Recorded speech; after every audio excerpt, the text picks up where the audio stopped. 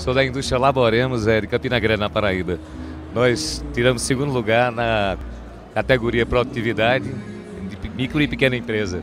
Qual foi o projeto que o senhor apresentou? Foi um gerador eletrolítico de hidrogênio de pequeno porte. Como é que funciona o gerador de hidrogênio?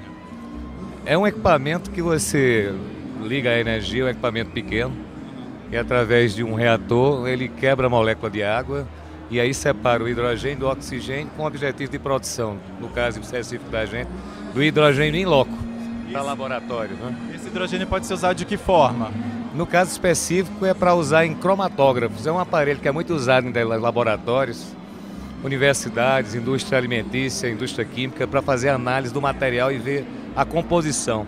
Coloca-se o hidrogênio, é uma chama, coloca-se a mistura que vai ser analisada e dependendo da cor, ela vai dando justamente os elementos. O hidrogênio é puro, aí não interfere nesse resultado. Muito obrigado. Por nada.